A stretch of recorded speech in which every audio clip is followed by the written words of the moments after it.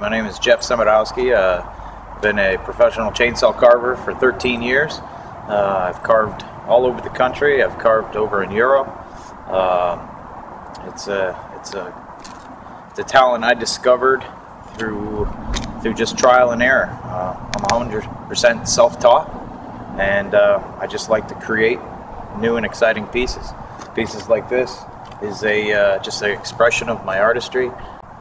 I like to take different compositions and put them together and create scenes. I'm originally from Shelton, Connecticut, and I carved there for 10 years. 3.5 years ago, I decided to go on the road and see what else is out there. It's taken me up to the Pacific Northwest. I love this area. I love the wood, and I hope to create new and exciting pieces out here. I started carving. My background was in outdoor adventure sports. I built houses during the winters, and I climbed mountains and guided rivers and did all that through my right after high school. 4 years later, I had an injury in Jackson Hole, Wyoming, which led me back to Connecticut, which led me back to figuring something else out.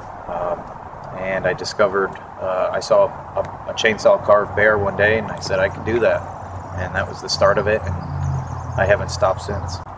My favorite wood is Western red cedar. That's a big part of why I'm out on the Pacific Northwest now.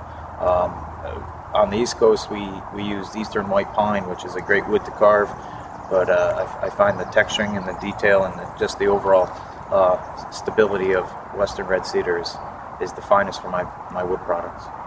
When I came out to the West Coast for the first time, I competed with some of the best in the world, and they really showed me a lot of how to pick up your speed and endurance and accuracy. Since then, I've competed in the World Cup in Germany twice, taking second place my first year out.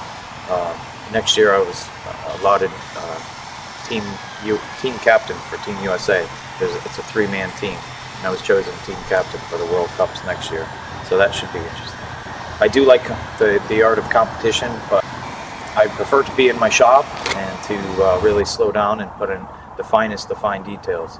Chainsaws are one of many tools that I use. I use a lot of different hand tools to get to my finer detail. I feel that the piece can be taken further than just the chainsaw. We have Ken Packie. He's from Otis, Massachusetts. Ken actually saw me years ago at I was doing a logging show in Hartford, Connecticut, and I was doing a demonstration there. We didn't realize it till years later, but I was the inspiration for him to start carving. He's now a world-class competitive carver, and he's going to the World Cup for the first time this year, and I think he's going to do very well. He came out to the West Coast for a month just to feed off. We feed off each other when we get good carvers together. We learn from each other. 4 eyes or 6 eyes are better than 2. A lot of times I can't figure out a problem in the piece. There's something not anatomically correct, and having another experienced carver sometimes helps that.